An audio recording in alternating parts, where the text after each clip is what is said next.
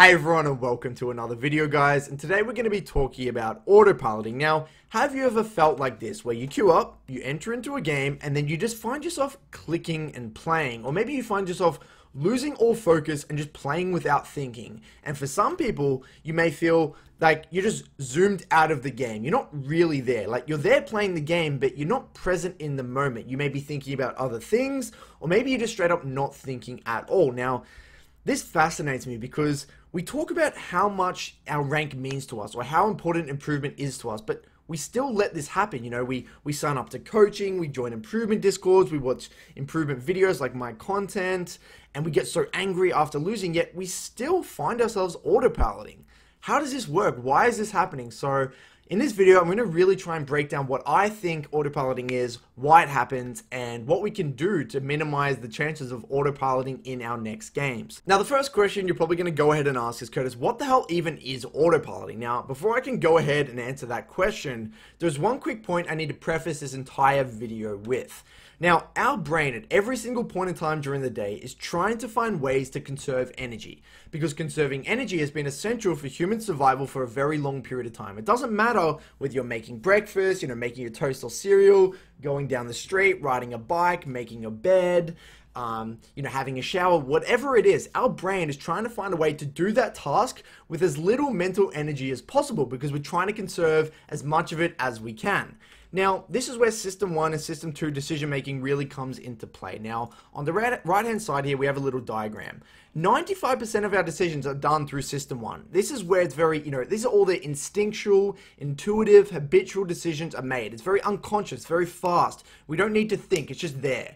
Whereas System 2, this is the 5% of our decisions are done through System 2, is very rational thought, very rational level thinking, requires a lot of thought, a lot of mental energy, takes a lot of effort, is very slow. Now you may ask, what the hell does System 1 and System 2 decision making have to do with my games in solo queue and League of Legends as a whole? Now, like I mentioned before, System 1 decision making, being very instinctual and habitual, is largely ingrained over time as a result of seeing the same things or doing the same things again and again and again. Now, if you're a League of Legends player that has played thousands of games, let's just say you're a challenger level League of Legends player, things like CSing, basic trading patterns on your main champions, basic map awareness, basic warding, basic jungle tracking, a lot of these things may even just be habitual or instinctual. You won't even have to think. You could just purely rely on your System 1 decision making and play to a decent level. Whereas, a beginner player, because they haven't had the opportunity to ingrain all of these things as habits, and they have basically very low instincts because they haven't played many games, if they were to purely rely on this System 1 decision making, it would be terrible. There would be basically nothing there. They wouldn't even be able to last it. They wouldn't be able to trade. They wouldn't remember to ward. None of these things. Now, you may ask, okay, then what role does System 1 have in League of Legends as a challenger player or just a player overall? Now, System 1 is very important because it actually allows us to free up our mental capacity to think about the more complex parts of the game. So take me, for example. I don't really need to think about my trading patterns or my wave manipulation or basic warding and things like that when I'm playing Orianna. But what this allows me to do is now use that energy to think about, oh, okay, Rift Herald's coming up in 2 minutes. What do I need to do to prepare for that? Or how can I make a creative pick in that side of the jungle given the jungle's going to path this way? Like, the very complex, creative, macro-oriented concepts that I would no way be able to think about if I'm worrying about my CSing, my trading, and all these little micro details within the laning phase. But I can afford to do that because I've created so many habits and it's been ingrained within my System 1 decision making. So all that's happening when autopiloting, guys, is that you're simply just relying on your System 1 decision making to play the game for you. I'm relying on the habits and instincts that have been refined over thousands of games of League played. I'm not employing any of this System 2 level of decision making. I'm not doing any slow, logical, rational thoughts. This actually makes a lot of sense in reference to translating leads, because when I autopilot and I get a lead in the early game for some reason, whether I get a gank or I get some weird solo kill, whatever it is, I very rarely translate my lead effectively, because in order to translate leads, you need to take information from everywhere and make a creative solution. You need to assess the jungle pathing, the power spikes, summoner spells, what's happening in the side lanes, the next objective. You need to think in the future, and that requires system 2 level of thought. It requires, logical thought process, rational thinking, takes a lot of effort, and that's obviously not really part of your system 1 instinctual habitual level of thought. So hopefully this makes a little bit of sense here, guys. And again, at the end of the day, the brain is just trying to conserve as much energy as possible. So let's get a little bit more specific, guys. So my theory is that we use a series of heuristics to manage autopiloting throughout a game without the end result being an absolute disaster.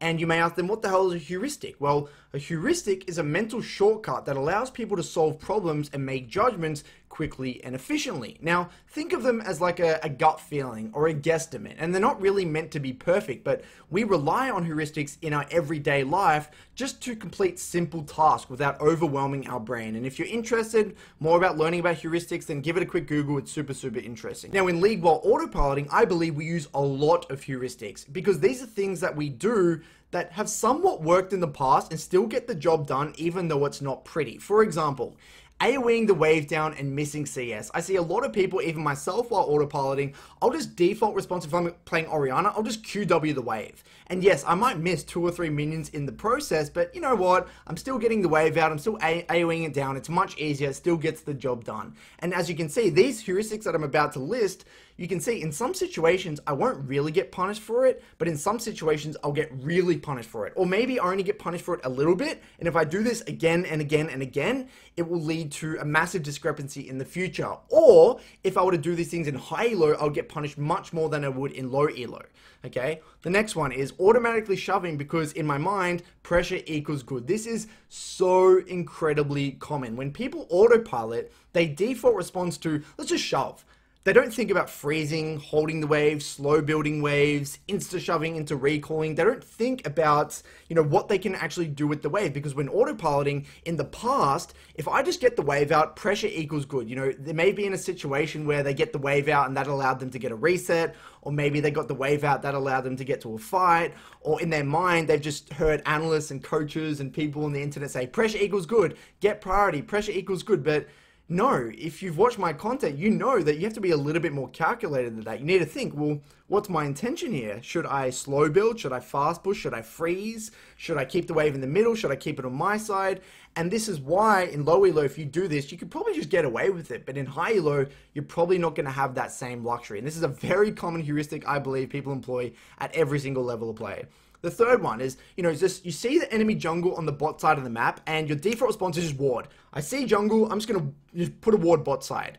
And so the reason this is dangerous is because, you're not panning your camera, assessing his HP, thinking about his jungle path, and thinking about where he's going to go next. He might actually be 10% HP, knowing he has to reset, and he's going to go back to base, go back straight onto top side, clear his camps, and then get like a Rift Herald. He might not even be on the bot side of the map, or pretty much 95% of the time, he's not going to be bot side for a long period of time. So I see this a lot when people autopilot, they just randomly throw out wards. And yes, sometimes that may work. In some situations, that may save you, because maybe that guy in other situations is sitting at 90% HP, and then he goes back onto bot side, and you see him on the ward, and you actually protect yourself. The fourth one here is a throwing, and this is a very common one, throwing a skill shot without waiting for the enemy to last hit. I see this again with so many champions where you may get away with it. You may be able to just randomly throw out a Lux E and hit the E. Maybe because the enemy's bad, you're at a low level of play, or maybe you just got lucky, or maybe the enemy's autopiloting as well. For whatever reason, you could just get away with throwing these E's and hitting them. But again, there would be a lot of situations where if you just held the E, wait for them to walk up to last hit, you can basically guarantee that you'll hit that E, or at least deny the enemy from getting the last hit, because they'll be too scared to walk up. And again, as the higher elo you get, you'll get punished more and more and more for autopiloting, okay? And as you can see, guys, these are just very simple heuristics. I'm sure there's thousands or hundreds of them, or even miniature ones that we do every single game while autopiloting in order to get through a game without it absolutely exploding. Now, remember, guys, these all can work at times, but they ruin any sort of consistency because they add up over time to both miss opportunities and put yourself in very unfavorable situations. And note, guys, the dangerous thing about it, the more we do these heuristics and the more we autopilot, we actually deeper and deeper ingrain these poor habits. Okay, if you find yourself autopiloting again and again and again and employing these sorts of heuristics, these are going to just become your level of play. This is just what you do. You just randomly throw out skill shots. You just randomly use your wards. You just automatically shove waves. You just randomly AoE the wave down and just miss CS. This becomes your level of play, and this is where autopiloting actually does become quite dangerous. Now for the dangers of autopiloting, guys. So a large reason autopiloting exists, in my opinion, is because you can simply just get away with it. You can simply or purely rely on your System 1 level of decision making for the first 5 minutes of the lane, purely using all of these heuristics, relying on your habits, your instincts, and maybe even come out even or slightly behind, which isn't the end of the world, especially in low elo. Now compare this with, say, a combat sport. If you're fighting in the UFC or you're boxing or whatever, and you drop your guard for, say, 2 or 3 seconds, you get punished instantly, and you know you can't get away with it, so you're less inclined to do it again. But in League, if you can get away with it, and we know how humans work, if you can get away with something once, you're very likely to do it again, whether it's later in mid-game, whether it's in late game, or whether it's just straight up within another game. Now, something to think about, guys, and the crazy thing is, you can literally get rewarded for autopiloting. You can just literally win the game from autopiloting. So it's not just that you're not punished, it's literally rewarded. And this is one reason, guys, as to why using LP as the sole metric of improvement is incredibly dangerous, because I can maybe autopilot for the first 5 minutes or the first 10 minutes or maybe even an entire game and still win. Because maybe the enemy was autopiloting, maybe I just got carried, whether, you know, I was in, my composition was just incredibly OP, or I had the luxury to counterpick and the matchup was really, really easy. The fact that I can autopilot and get away with it and literally sometimes even get rewarded is ridiculous, and this is incredibly, incredibly dangerous. And on top of this, guys, the immediate feedback for autopiloting, you know, assuming that your autopiloting doesn't actually work and you lose the game, isn't really there, because it takes 30 to 40 minutes to see that defeat logo. And by the time you see that defeat logo, we're very rarely going to identify that loss with autopiloting as the reason we lost that game, right? We're probably going to blame our bot lane or our jungler or the jungle diff or the top diff or my team was flaming me so I didn't play so well. For whatever reason, we're very rarely going to blame that loss on autopiloting. So there's a lot of reasons here, guys, to suggest that autopiloting is incredibly dangerous for your long-term improvement. Now, this is very important, guys. We must remember, when we autopilot, it's very rarely the entire game. It's usually just a brief portion or a brief period within the game, whether it's a 2 minutes here or 3 minutes here or 5 minutes here. It's usually just a short section. But that is all it takes to lose the game or miss an opportunity to win the game. And this is a massive invisible narrative, by the way, in lower elo. And actually, to be honest with you, I've seen this all the way up until Diamond and Master Tier, where people don't understand that it's one decision that can literally win or lose you the game. If you die at, say, 3 minutes, say you lose focus, you autopilot, you don't lean to one side, or you don't use your ward, and you die at 3 minutes, that can literally be all it takes to snowball the enemy, and they can just run away with the game. Especially as you get up to like Diamond, Master, Grandmaster, or whatever it is. All it takes is one little brief period where you're autopiloting, and there goes the game. And what I see all the time in low elo and gold, they think what dictates a win is that, you know, that 30-minute team fight, or that 25-minute dragon fight, or that double kill they got in River at 18 minutes. No. The reason you're even in that position at 18 minutes to get that fight is because of all the little things adding up. Right? So if you autopilot, you're going to miss an incredible amount of opportunities. You're not going to be building waves. You're not going to be slow building waves. You're not going to be freezing, holding the wave on your side to set up a gank. You're not going to be leaning to one side and warding very deep. You're not going to be tempo resetting. All of these small things that create micro advantages just aren't going to happen because of autopiloting. So keep that in mind, guys. It's very important to be aware. This is a massive danger of actually autopiloting. And note, guys, the way we usually learn is by making conscious decisions and then understanding the outcome of our conscious decisions. Once we autopilot, there is no conscious decision making anymore. So even if we do become aware of the outcome, whether we die from autopiloting, whether we lose from autopiloting, whatever it is, it doesn't really mean anything because there is no context to that outcome. We didn't actively make a decision to create that outcome, so we don't know what decisions lead to good things and what decisions lead to bad things. And this is the key, or this is the crux of actually improving over the long run. And just a little thing to remember, guys, we can actually still learn while autopiloting in a weird way. I believe we can still learn and refine things like CSing, skirmishing, basic trading patterns, dodging skill shots, in some weird way. I don't know how it works, and this is something I want help from you guys in the community, in the comments. If you have an idea about whether you think this is wrong, or whether you think this is right, or why this is the case. I'd be really open to hearing back from you guys because I don't understand how this works, and this is something I need to do more research on. But my hunch, my gut feeling, is that we still do learn some things even when purely relying on our system one. And I don't really know how that works. I'd love to hear back from you guys in the community. Now for what we can do to minimize our chances of autopiloting. Now, one of the biggest misconceptions is that autopiloting is to be dealt with within the game. No, that's just not the case at all. All of the work has to be done out of the game to reduce the likelihood of it happening in the first place.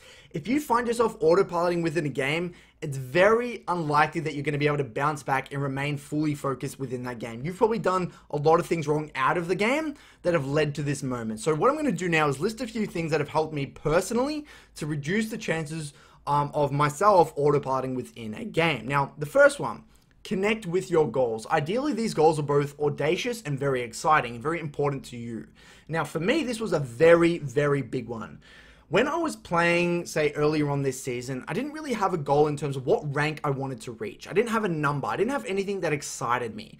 And around midway through the season, I decided to myself, Curtis, I want 750 LP Challenger. That was my goal. Just for some reason, I pulled this number out of my ass. I wanted 750 LP Challenger.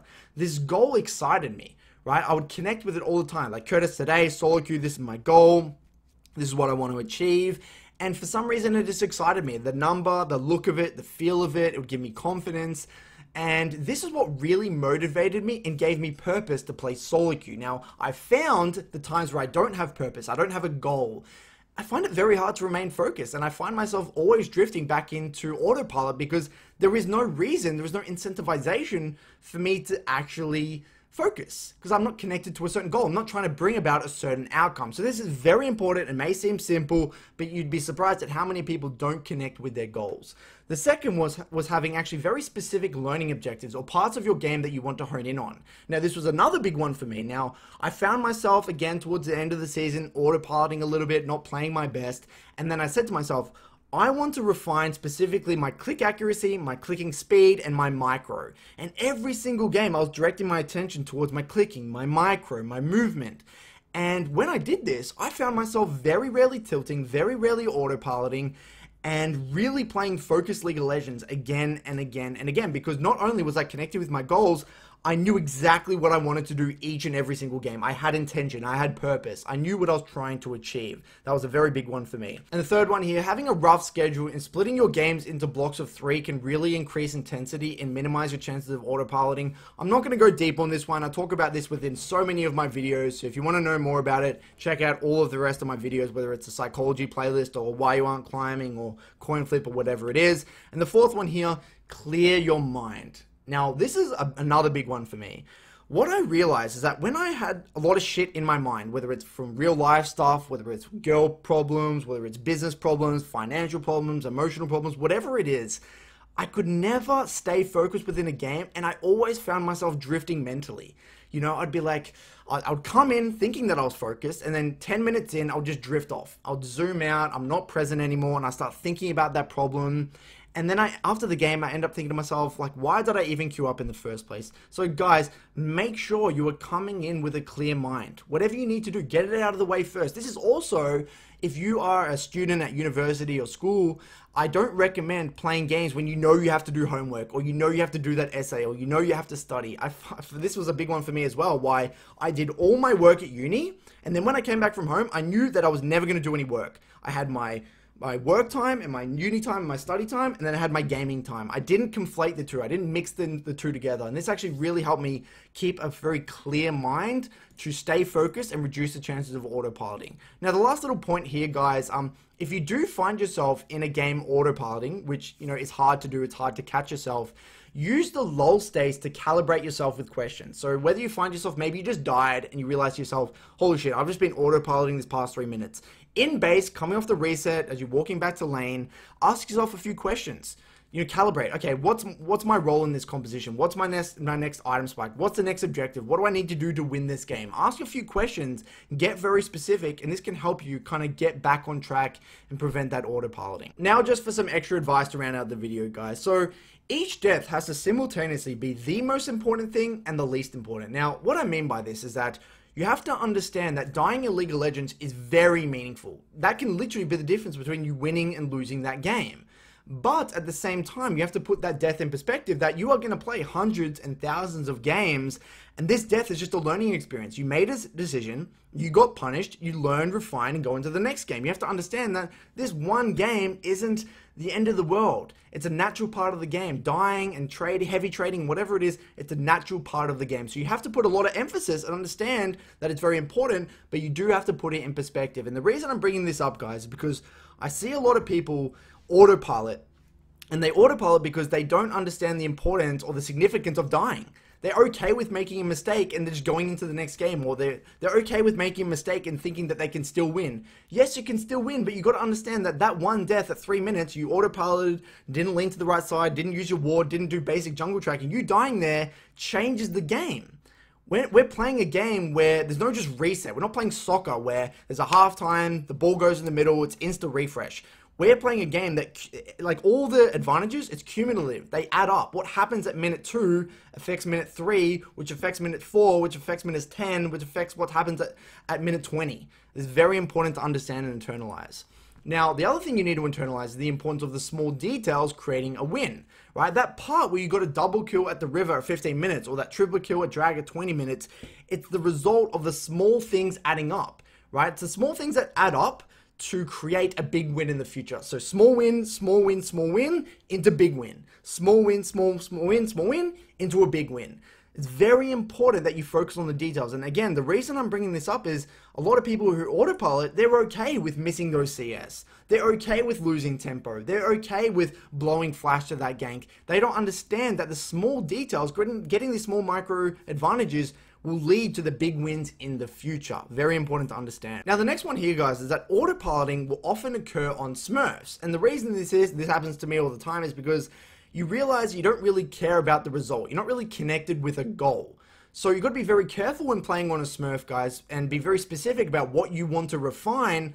Otherwise, your time on this Smurf is largely just going to be wasted. And the last point here, guys, is that it's much easier to autopilot on your main champion and get away with it, right? Because your base level of play, purely relying on system 1 level of decision making, is quite high. It might even be higher than the person that you're versing, because maybe the enemy that you're versing hasn't got any champion mastery at all. So you must be very wary of this. Try and catch yourself going into the game. Understand, okay, I'm not going to autopilot. Yes, I'm playing my main champion. I still got to focus. Bring it back to a goal. Bring it back to a learning objective. Use these things to prevent yourself from autopiloting. So thanks for watching, guys. I know this was quite a dense video. Hopefully this helps you. I tried to keep it as practical as possible. I'd appreciate any feedback. Thanks for the support, and I'll see you around the YouTube comments. Cheers, guys.